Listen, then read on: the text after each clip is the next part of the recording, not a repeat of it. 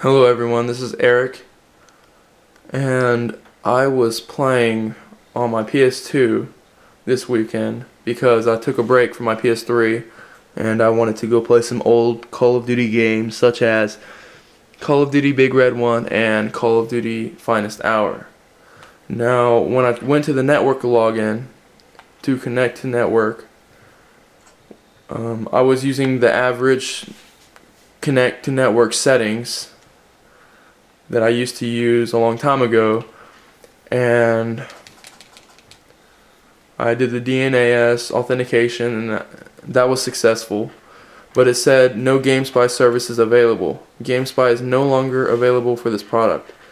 Now, Gamespy is one of 3 companies that got laid off by IGN in February 2013.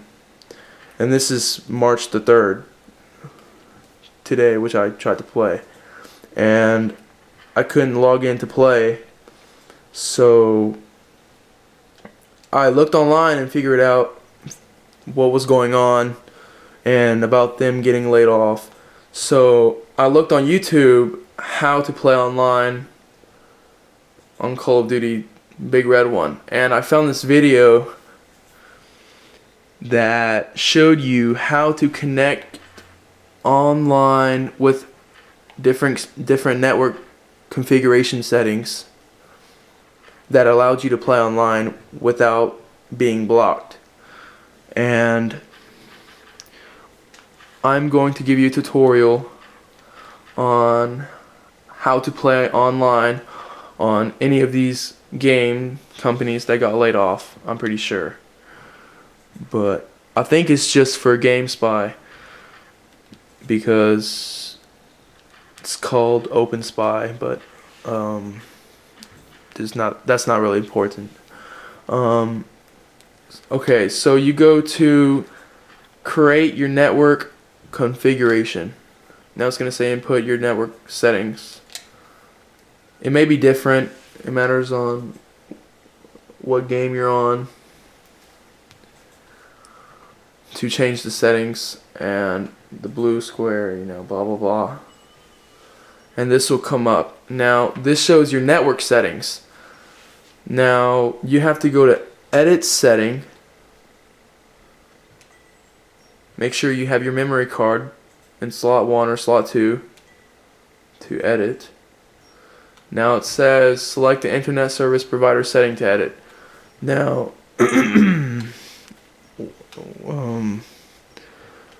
it just choose your average setting that you used to play online. This one. Okay, once you choose your network setting, you go to hardware settings. This doesn't really matter. SCE/internet, Ethernet, network adapter. Are user ID and password required to access your provider? Not required. Set the IP address automatically. Usually select auto. This is just auto, so you can leave that the same. Okay, this is where you have to change the settings. DNS, I mean, server address setup. This is where you're supposed to go. And it says set the DNS server address automatically. Usually select auto. Now, auto is what is usually used to go play online games on the PS2. But since there's a block, I don't really understand most of this stuff. But I looked on YouTube and found this guy who was posting a video on how to change these settings and play online. So what he did was he went to manual, and after that he selected manual. He went to DNS server address entry. Now it says enter the DNS server address. Now you have to enter your own codes into this DNS server address. These are the codes. For primary DNS, it's 99 198, 122, 113. For secondary DNS, it's 208, 67, 222, 222. Now this is just a shot of the numbers, just so you get a better look at them.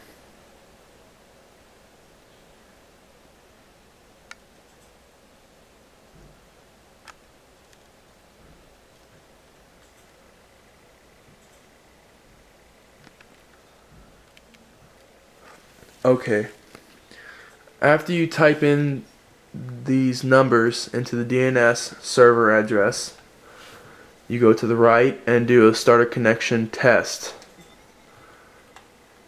and it should be successful. Okay, it says successful. Okay, now it says name the setting.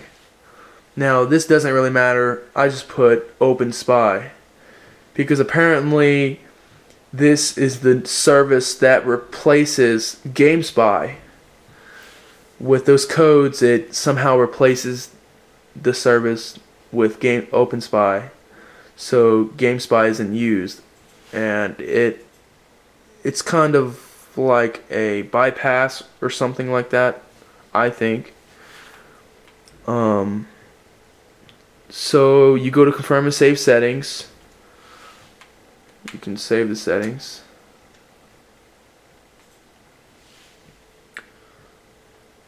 Okay, once they're saved, you're set. You can just quit.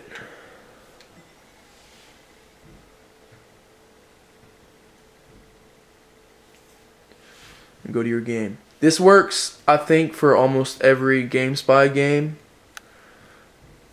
Pretty much. So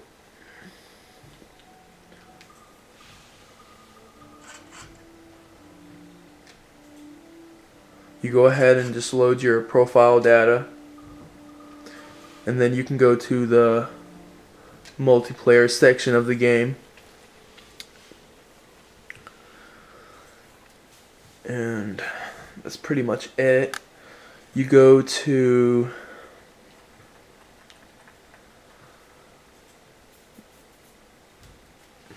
the connection. Once it loads, you go to the network login. Now, the new one that you created or edited, you go to select the network configuration.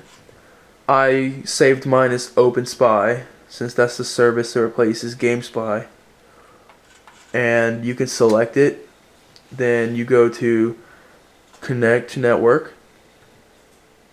Request is the DHCP configuration, which should be successful. And then it asks you the end user license agreement. Then it goes to DNS authentication. It should be successful. It says services available. So now that you're past this, you can go online and play whatever you want. It says you can play online, you can find session, instant action, anything.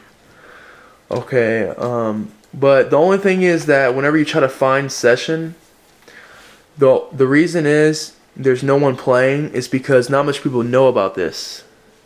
So once this video gets spread around, the more people that know about it, the more people will get back online. So this is why I'm creating this video, because it's only been about 2 weeks since Gamespy is shut down, and I went online on Big Red One. There's actually a few people that actually did the bypass just like me, and they can play online, but the only thing is that there's only 4 people online, and 2 of them weren't even playing, so it was only me and this other guy. But other than that, you can play any Gamespy game with these settings, I'm pretty sure. And that's pretty much it. Thanks for watching, and share this video.